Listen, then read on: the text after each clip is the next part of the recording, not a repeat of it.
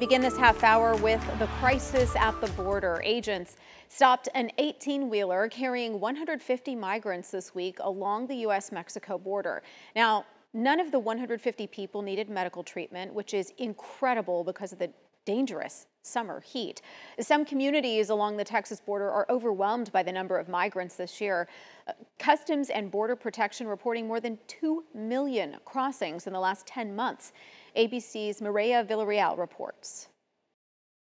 This morning, governors in Arizona and Texas sounding the alarm as border communities like Eagle Pass, Texas, are overwhelmed by the record number of migrants.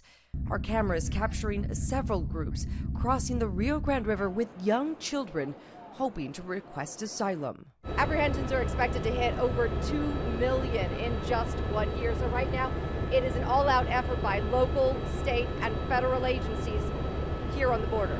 If the numbers stay at this rate, it will be the highest number of illegal crossings since at least 1960. This family is from Venezuela. ¿Qué van a hacer aquí en Estados Unidos? A trabajar. I mean, they're here to work. They don't know anybody here. Many of the migrants will end up at the only shelter in town, Mission Border Hope. On average, they're seeing more than 500 people come through their doors every day. If the numbers increase, I don't know any shelter will have availability for them. In July, nearly 200,000 migrants were processed along the southwest border. Texas and Arizona now busing some of those people to New York and Washington, D.C. We need our fellow Americans to understand how significant, how prolific the challenges that we're dealing with.